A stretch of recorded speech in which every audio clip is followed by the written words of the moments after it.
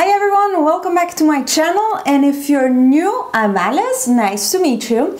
And today we're taking another step towards my journey to getting ready to move. I can now make it official. On December 20th we're moving back to the Netherlands for good, hopefully. So we'll be leaving the US, and I am in the process of downsizing my collection because it will all have to go into our suitcases. That's all we're moving with, and probably maybe one box. But first things first, I need to start paring down my collection. I have already started a project plan to finish the products that are half empty and not to bring with me products that are almost done. So that is going on. You can check out that playlist on my channel. The other series I'm doing for this is actually my shop, my stash, and let's say daily makeup drawer series, and that is actually to rotate products in my collection to understand what I actually love, what I want to keep, and what I want to bring with me. So this other part of the preparation to move and paring down my collection is going to be declutters. I am going through my whole collection and paring it down to just the things I really love, just the things I really use, and especially not old stuff, because I've brought stuff with me and some of it I haven't finished or I even haven't used in this whole year and a half that I've been here. So this is the introduction for my declutter series, and together with that, with the same spirit of reducing my collection, I am also going to host another giveaway here. There's one going on now in my last project plan, and you can check that one out. But this giveaway here will be specifically for new products that have been lurking in my collection that I never got to try, that I just think deserve a new home. So I have here a huge box full of product. It was in a ColourPop box, but now it doesn't fit anymore. And these are all new products that I can't actually get to use. So there's liquid lipsticks, there's some skincare in here as well, brushes, there is Body Shop products, other skincare, and just a lot of products that I have collected in the past months and I haven't gotten to try yet. So I think it is a good idea to just share the love with those of you who want to try more products. So I am going to run this giveaway as I do usually. There is going to be a link down below in the description box. You just enter through that link. The winner will be selected randomly from those entries. And as the other ones that are going on, this will be US only. So yeah, just enter down below, follow the rules, the end dates, and all the rules will be in that widget that you find at the link down below. And yeah, I hope you enjoyed this decluttering series with me, and let's get into it. Okay, let's start with foundations. I don't have too many, and you see quite a few doubles. I have two of the Maybelline Fit Me Matte and Poreless foundations. I have shade 128 for winter and 220 for summer. I love these. I'm keeping them 100%. Then I have two of the L'Oreal Infallible 24-hour matte foundations. Shade 22 fits me the best. Shade 24 I've had for a very long time. I think it's more than maybe 2 years, and it's really too dark for me. I'm not gonna use it unless I go on holidays in Italy again, and I'm gonna throw this away. It's just really old. Whereas I'm keeping shade 22. It's in my project pan right now, so this is staying. Then I have the Ordinary Coverage Foundation and the Serum Foundation. The shades are 1.2Y and 2.0YG, so light and light medium. I hate these foundations. They're awful. Neither of them works with my skin. They sit in my pores and move away from everywhere else. I'm gonna pass them along to friends I already contacted about it. I really don't like them. The CoverGirl Clean Matte BB Cream has been my go-to all last winter and a good part of this year as well. I'm gonna keep it, maybe clean it a little bit. The Estee Lauder Double Wear Light was just in my favorites this month, so I'm gonna keep this one for sure. And these two are maybes, I'd say. I don't remember how I feel about the Garnier Skin Active. This is the BB cream for oily combination skin. I know I used to love it years ago, so at the beginning of the summer I bought this one again, and to be honest I haven't been using it, so I think I've used it 2 or 3 times. I'm gonna try it out again to see if I like it and if I want to keep it, or if I pass it along. So this is a maybe. And this is the Makeup Forever Ultra HD sample that we got in our Sephora Play box. This is in the shade Y335, which is way too dark for me. I'll give it one more try and then pass it along, because I don't like the formula and I don't think I like the color. Okay, no, never mind. I'm just gonna pass it along because this really won't work for me. So overall, this is what I'm keeping. These I'm passing on, and this is gonna go in the trash. Not wonderful, but then again, I don't have that many foundations to start with. Let's move on to primers. As you can see, I mostly have minis. The one full size that I love, this is my favorite matte face primer. This is from Kiko, matte face base. Unfortunately, it broke. The cap here is broken, and it actually, yeah, it's just not nice. So I am going to use as much as I can, but I think I'm gonna throw this one away. It's definitely not coming back to Europe with me.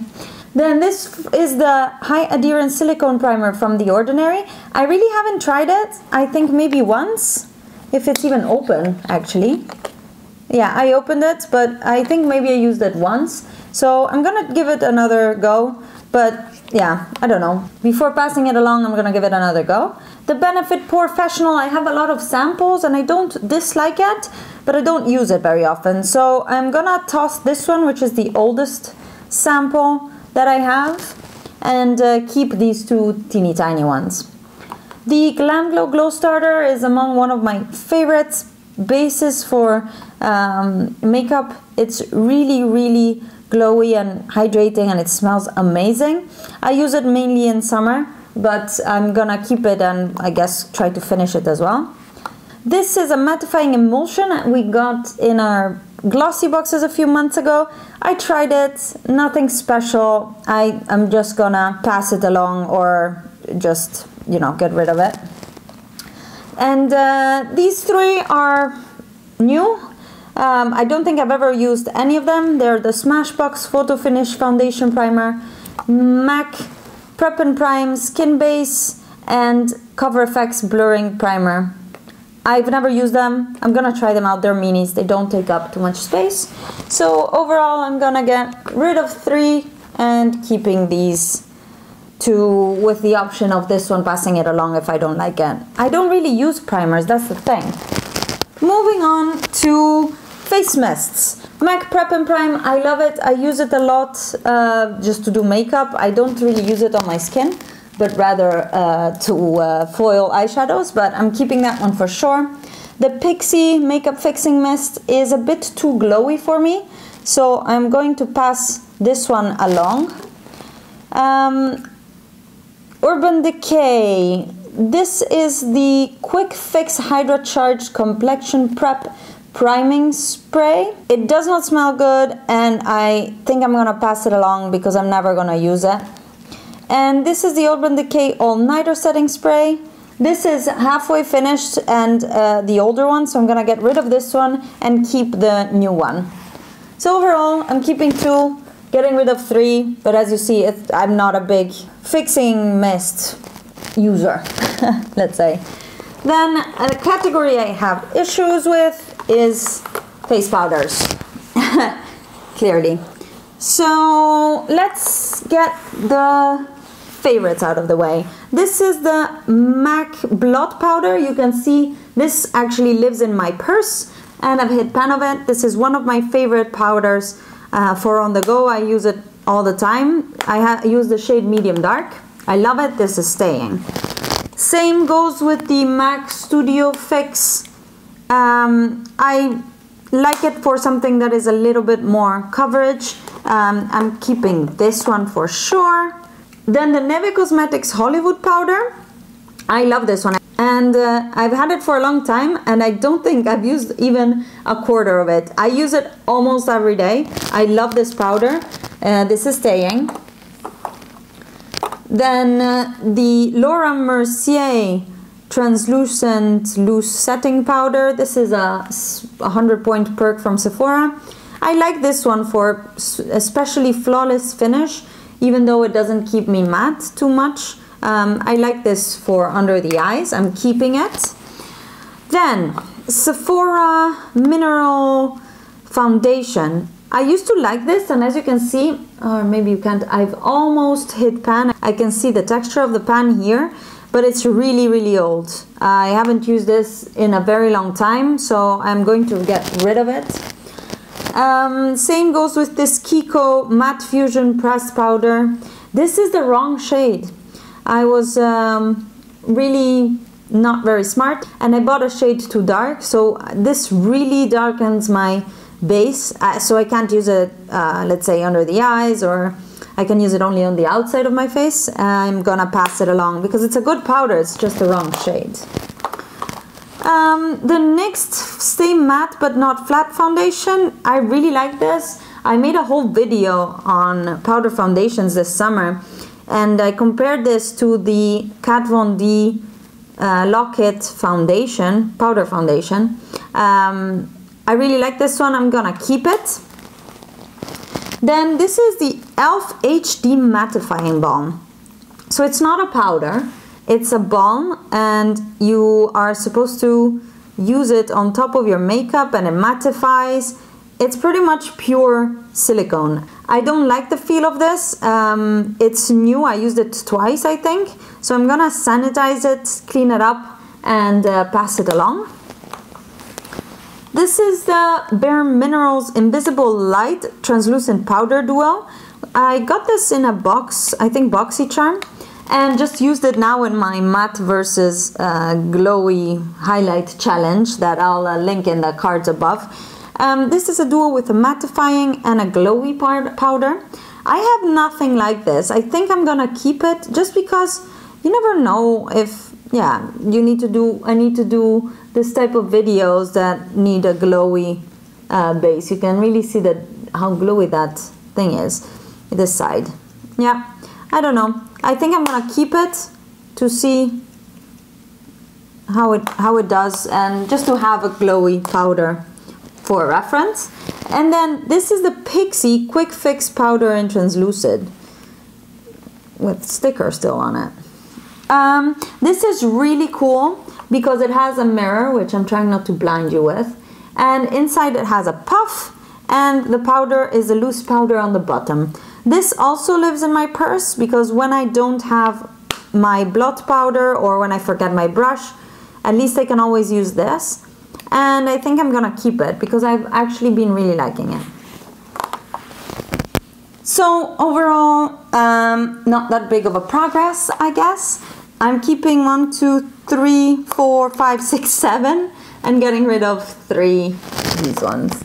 Not amazing progress, but yeah, I have a problem with powders. I have oily skin. This is what I collect. Always looking for something that will work better.